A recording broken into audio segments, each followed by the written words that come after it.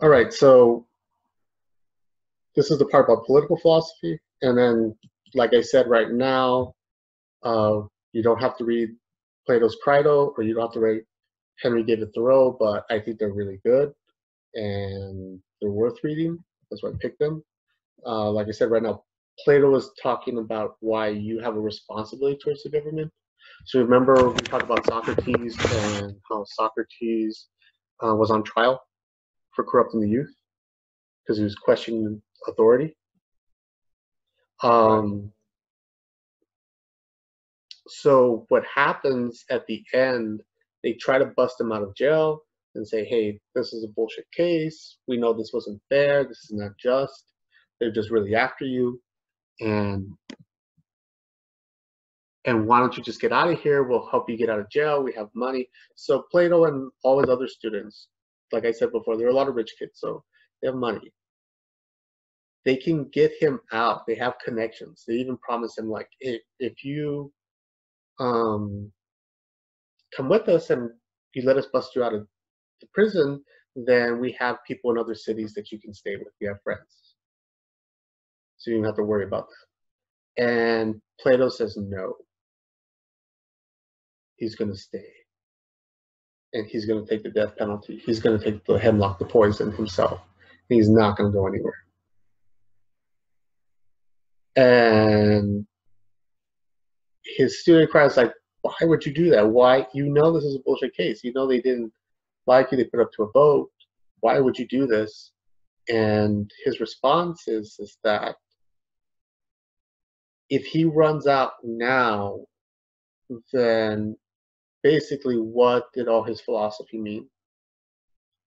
He talked about all this stuff about what is justice. He wanted to find out, what was the right thing to do, what was good. And at the end, when it becomes hard, he's gonna just skip town and say, screw it. He says, well, then all my philosophy is basically bullshit. Everything that I said was bullshit if I can't um, basically stand up and take the heat. Um, and in part, he says, why can't just run out on the government and their rules? Why can't I just break the rules for myself and just say, screw it? Is that he says the government gave him his life. So who gave him an education? Who gave him resources? Who gave him shelter? Who gave him all these things to live? He says, well, it's the government. Even more than his parents. Like, he's like, he even goes into the part where he talks about his parents are like, well, they got educated and they grew up because of the government as well, right? So the real parent for all of us is the government. If we didn't have that, then we would all be lost. And that's why he can't just skip town. He's like, if I agreed to live by the rules, then, and they gave me all these things, then I can't just run away when they want to punish me. Thoreau, on the other hand, is really different. Thoreau is a modern philosopher. Well, I guess you could say modern in that he was alive in the 1800s, the 19th century. He is an American philosopher, and he's wants to argue that really there are times when you are justified fighting against the government. So this is what he means by civil disobedience. It's like, I don't have to obey the government all the time. Sometimes it makes sense not to obey the government. And how he tries to justify that is that he brings up two issues. He says the revolution divided the states, right, in the United States. So then it was about slavery later in the Civil War. So he says, if you look at the whole slavery issue, at that time, slavery is legal in the United States when he's alive. And he says, and he's from the North. And he's like, how can you own people? How can you treat people like that and make it legal. So even if the government says it's legal, how can you do that? And also he points out too, which is really relevant for us, is the Mexican-American War, which, remember, Texas leaves Mexico, right? They revolt against Mexico. They join the South in their slave state, right? And then later, they try to take over even more of the land, right? So the United States takes all the land all the way to what we call California, right? And this is all used to be Mexico. So he also says, who's an American? He says, this isn't fair either. This is bullshit that we started this war just to take over land. And says just because the government says again that they're behind it, that they support this, doesn't make it right. So he says, how am I going to fight against this? How am I going to fight against the government? How am I going to show that I don't agree with them? Is he agrees not to pay the poll tax. He's not going to pay his taxes because why am I going to give my money to support something that I don't believe in, and the government that I don't believe that they're doing something right? It says when it really comes down to it, the government should be working for you. You're not working for the government. Does that make sense? So a tax, he thinks that a tax is working for the government.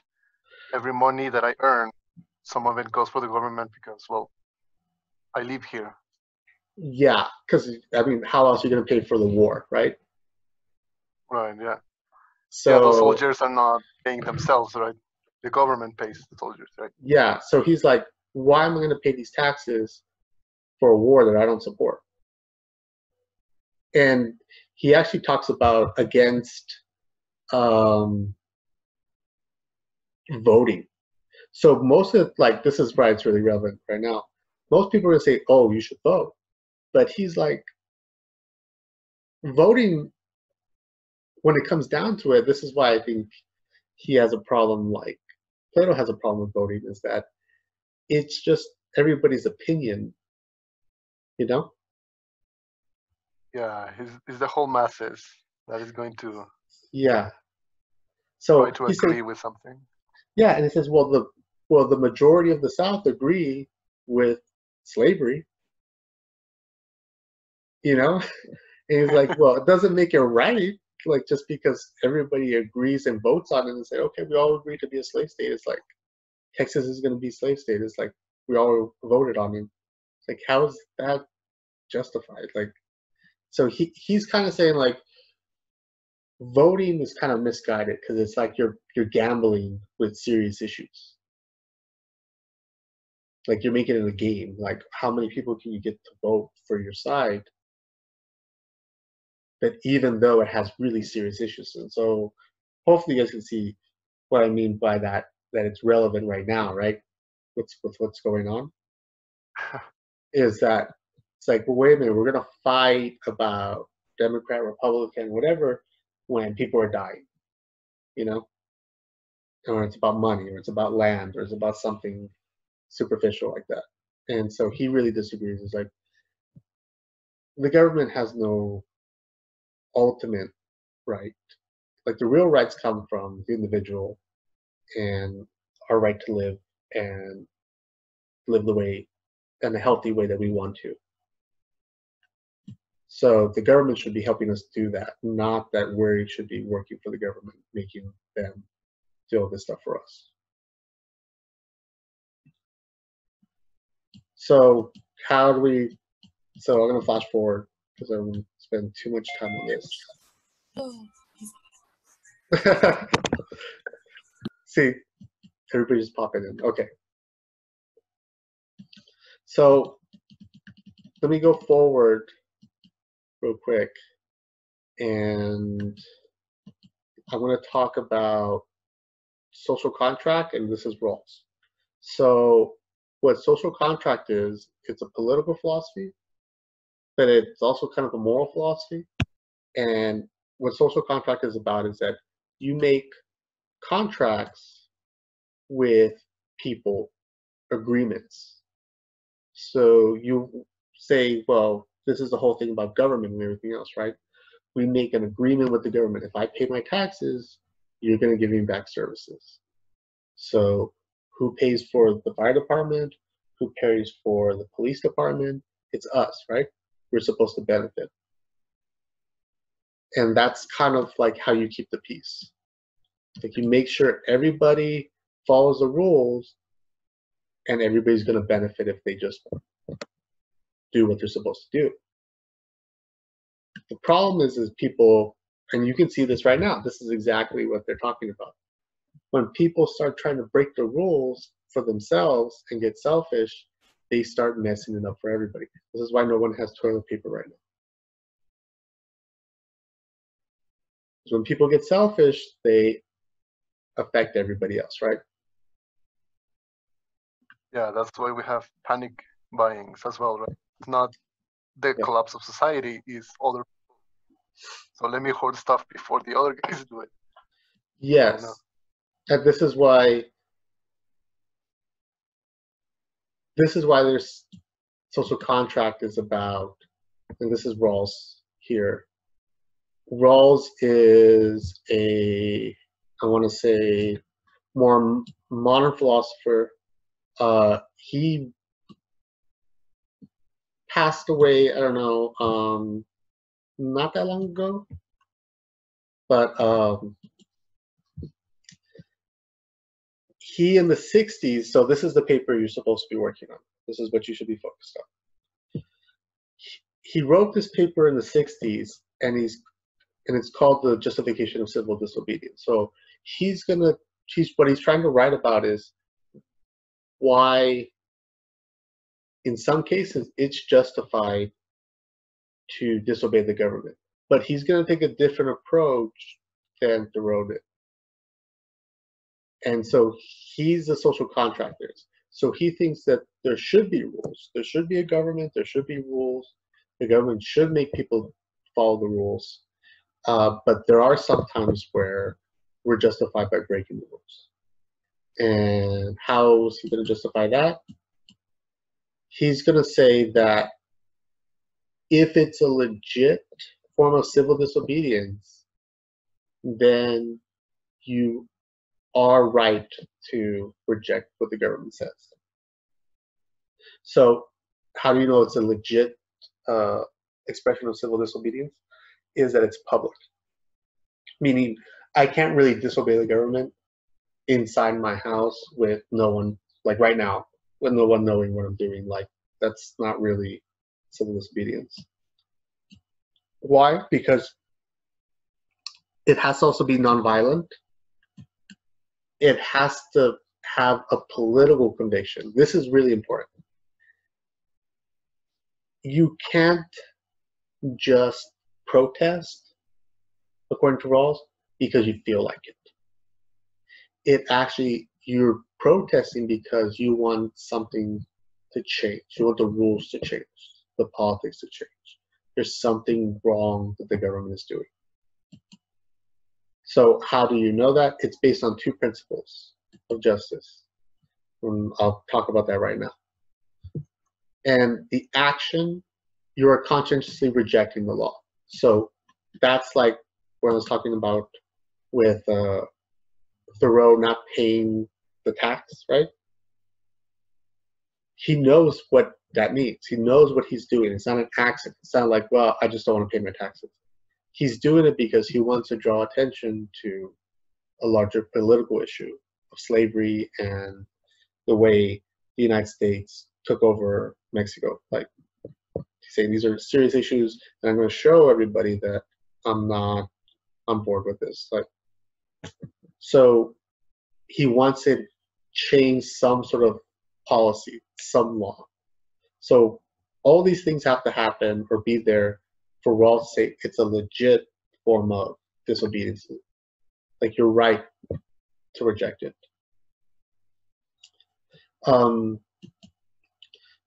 Because what he's talking about what social contract is, that social contract is agreements that we make, sometimes verbally, but sometimes we don't. Like, I agree not to steal your stuff, you agree not to steal my stuff, right? And sometimes we say that, but sometimes it's kind of like unsaid, right? We just assume, like, don't touch my stuff and I won't touch your stuff. And so we have this kind of agreement going on. Everything is fine as long as everybody follows the rules, right? But that's what we're talking about with the whole thing about the toilet paper and all that. It's when people start trying to take advantage and trying to get more than everybody else, is when all the agreements, all Are the you rules. gonna upload the slides for us? I will upload this recording, the video, the entire video. So you can go back to the video and it'll show you the slides and everything. Okay, so it is recording, so we just go back to it back and forth? Yeah. Okay. But you can ask questions right now if you want to, so you make sure you understand anything that I go over. So if we have questions, do we email you? No, you can just ask them right now. Oh, well, I don't think I have any right now. But like later on, we're reviewing it. Of course. But yeah, Okay. if you have a question right now, you want me to clear up a slide or something, then I can do that right now. Okay. So where was I? Okay, so then this is the whole contract thing. Because what Rawls is afraid of, and this is the whole thing with social contract, this is the thing that they're most scared of, is that we're going to go back to a state of nature, meaning that what would life be like if we didn't have a government, if we didn't have rules, if we have no structure, no police, no fire department? What is it going to look like? It's going to look like this. Everybody's going to be out there trying to survive, and it's going to get ugly. That's what I'm saying about the toilet paper issue right now. You see what people are doing right now. People get scared. People don't care about the rules anymore. People don't care about each other. And then now, what's happening? People are willing to fight, right? And it gets ugly. And then no one is safe. And so this is what we're doing right now. The whole isolation thing is like a social contract. We all agree to stay inside and isolate each other, so ourselves, so that everybody benefits, so people don't get sick. But you see how some people are breaking the rule, that contract, and going out and partying or whatever, and infecting other people, putting other people at risk. So that's what they're about. Now, the two things that I want to get clear. You are, according to Rawls, justified in rejecting your government and that law on these two principles. If the government is violating your liberty, your ability to say and think what you want, then that's an issue. Also, if they're affecting or trying to control or restrict you from particular positions, right? It's not open to everybody. So that's a whole thing of like, who can be president, who can be a senator, who can be a congressman. All that has to be like, well, wait a minute, is it open for everybody or only for some people? And the reason why Rawls is talking about this stuff in the 60s is because of segregation and the United States and how minorities couldn't have jobs and things like that. So that's why he wants to do something about that. So that kind of segregation stuff violates these two principles. So that's when it's justified. If it's violating these principles, then you can reject the law and you can say the government's not doing something right.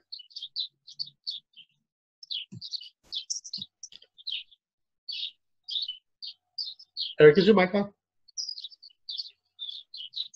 Or something's. Are those birds? It's chirping, yeah. Okay.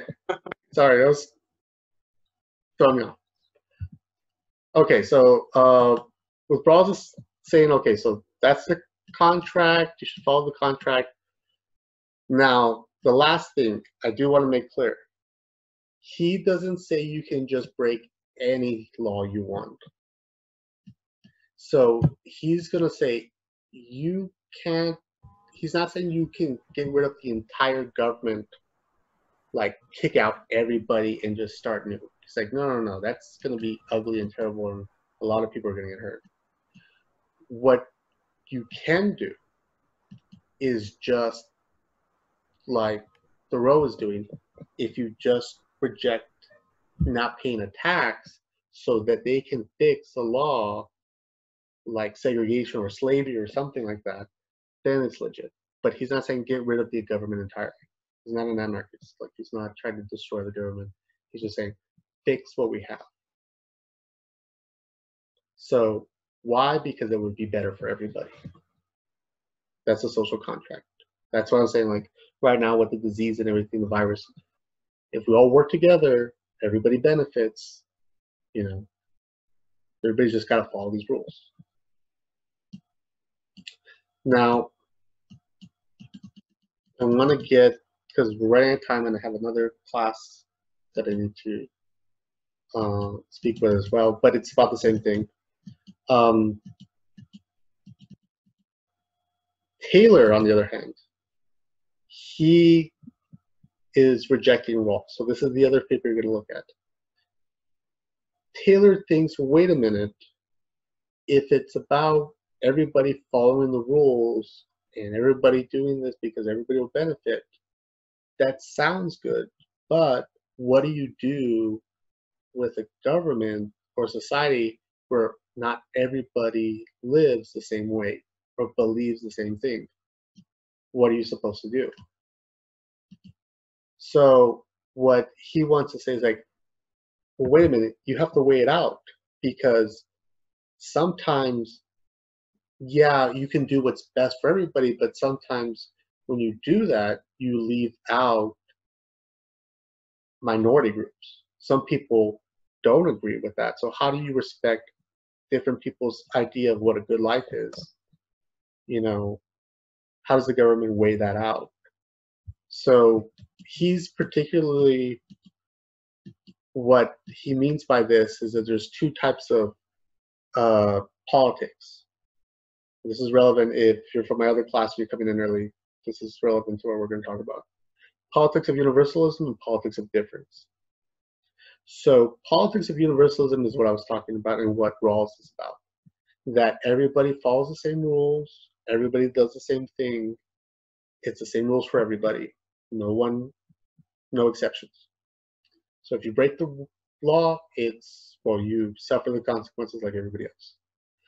Politics of difference, however, is saying, well, wait a minute, people are different. What do you do with different groups and they have different rights? You can't just treat everybody the same. It won't solve all the problems. So this is why he's saying, well, when you want to get equal rights, that's the politics of universalism. But the politics of difference is that you want to treat everybody with equal respect. And you want to recognize that they're different. And that's going to be problematic for both sides. You can see this, right? Because then you're going to ignore groups. Like, I'll give you a couple of examples. Native American groups. That's the whole thing with casinos and what they can do on tribal land and what they're allowed to do versus what other people are allowed to do. Do they get special rights or not because of who they are? That's a big issue. And with the politics of difference. The cutest little town in Carburetor County. Mute. What? I'm gonna mute everybody as soon as they come in. Okay. And then the politics of difference is that the problem there is that, well, then if you're going to treat everybody differently, how can you have rules that are going to work for everybody? So does everybody see the difference there? Those two issues, right? How do you have rules for everybody but respect their differences? But then how, on the other side, how do you make sure to treat people differently and respect them? Do you guys see the conflict?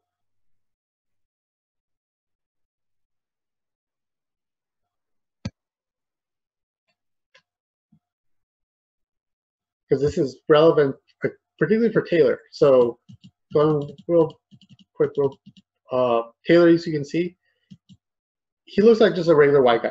However, and I know this personally because I've experienced this, he lives in Quebec. He's what they would call Quebecois, which means he's French Canadian. They have their own culture. They have their own language. The French that they speak is really different from the French in Paris and France. They have their own thing.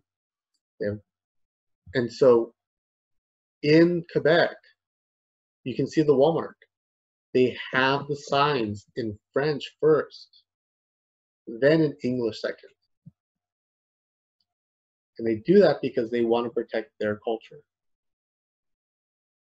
This kind of annoys and pisses everybody else off in Canada because they're the one province, it's like a state, that has French as the first language and has everything in French. And everybody else, while they have French also, it's not the main language. And they have a really different culture. So how do you have the same rules and everything for everybody here in this country, Canada, but at the same time then respect Quebecois and their culture and their language, which I think is not that different from what we're do here on the border, right? How do you respect different people's culture and different people's languages in the same place?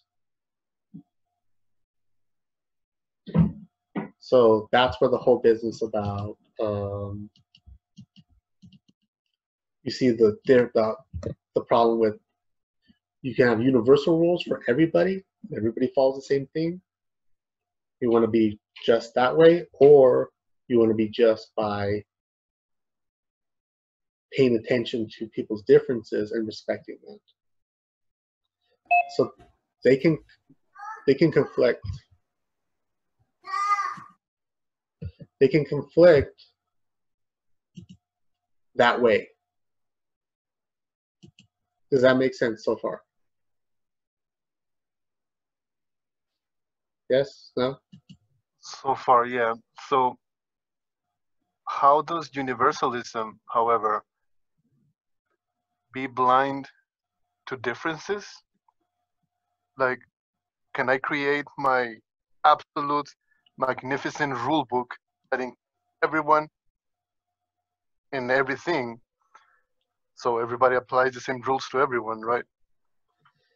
I mean, that's what they want, but yeah, that's why it's a problem, because I can give you a very concrete example of that, is that let's say right now,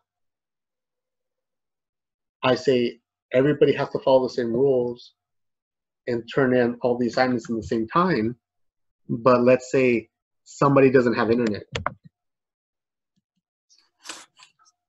because of where they live, or they can't get like particular places, or excuse me, they don't have a computer. Like, how are they gonna, should I treat everybody the same still, or do I take into account like some people have personal issues that I have to consider? Okay, so politics of universalism is I have rules and everybody has to follow them. I don't care about anything, no context, you follow them. Politics of differences tries to be flexible, not by making new rules, but to make the current rule more flexible to those exceptions. They might have an exception. Yeah, it might be more of an exception. Yeah. So it's like, that's why I brought up like Native Americans, is that they say, well, a lot of states are against gambling, right? So they have no gambling laws, except the reservations have a different right that goes over the state right, which is the whole fight in like Texas and in New Mexico, right? So the Tigua casino and everything was a big issue because the state is saying one thing and the tribe says, well, we can do something else. Like, and how does the government, the U.S. government, deal with that? So politics is different. Is trying to respect different people have different kind of rights, but it does run into some problems because then how do you have different rules for everybody, and then how do you keep track of all that? How do you make sure that's all fair?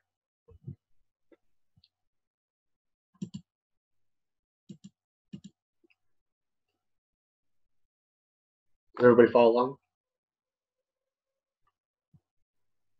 So far, yeah. Okay, so in the end, this is what Taylor's going to propose. And I know the other class is starting. It's fine, guys. This is for my other class. Same thing we're talking about in our class is that what Taylor is saying in the end is that if you try to go, I guess, weigh it out between the two, he wants to say that, the slides died on me. What he wants to say is that his solution to it is that let's go with universalism for the most part, the same rules for everybody, except when something like tribes and Native Americans like wanted to see, then it has to be kind of like a case by case basis. Then we're gonna have to look at that particular situation and weigh it out. And if we rule though that this situation threatens their culture, like the rule violates their culture, of who they are, their identity, then they should be exempt from it. So he says most of the time we'll go with protecting their cultural identity is more important, but it has to be done by case basis.